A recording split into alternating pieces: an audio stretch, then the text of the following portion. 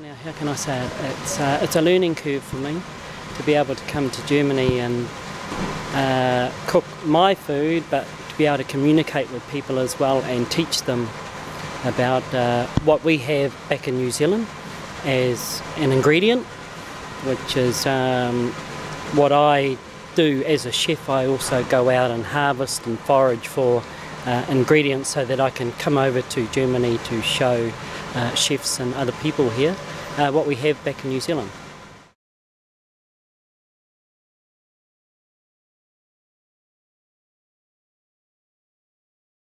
I'm honoured to be in Germany to do my style of cooking and food that we have back at home to bring over here. So I feel very honoured to be in Germany cooking. Well, I see myself as being the first Maori chef to be invited to Germany to host dinners like this tonight, and what we've done in the past with the World Book Fair and the cooking class as well. So yeah, I'm very honoured to be here.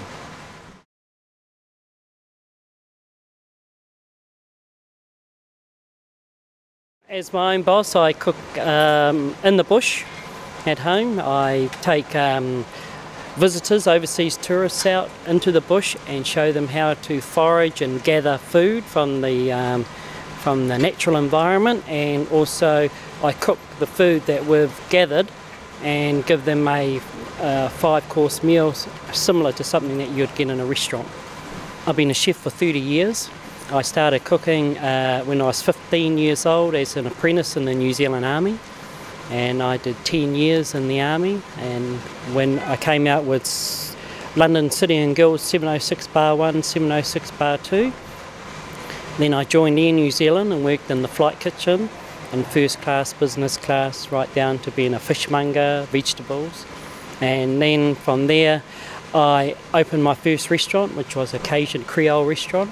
And I like the mixing of spices, and also Cajun and Creole has a traditional and also a modern style of cooking.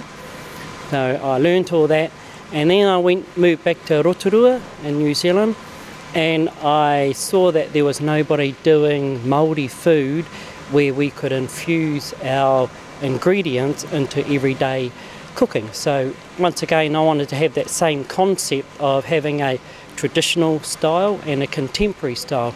Traditional, you stick to the rules. Contemporary, it's wide open.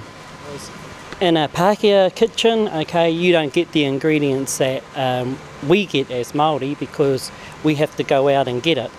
You just cannot ring up a supplier and say, I want to get 10 kilo of piko piko, 10 kilo of horopito, 10 kilo of kawa, because they can't get it.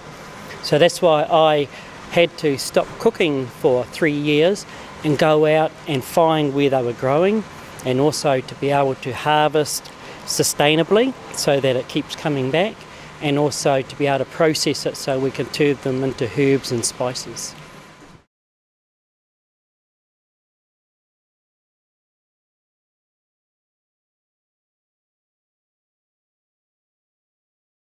It took a long time for people to get used to it, because it was a new ingredient, it was something new.